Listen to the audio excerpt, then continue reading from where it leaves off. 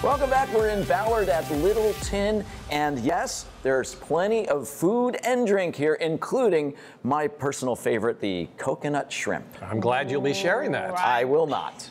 We'll see about that. Okay, I have the Ono pork dumplings, which look delicious, and I also have a rose and geranium sour called the Birds and the Bees. Good idea. Look at my drink. That's called a koi fish. You know why? Because it looks like a koi fish. It does. You know, and everything here is Ono, by the way. That's sort of like the bomb. Oh, no. In Hawaii.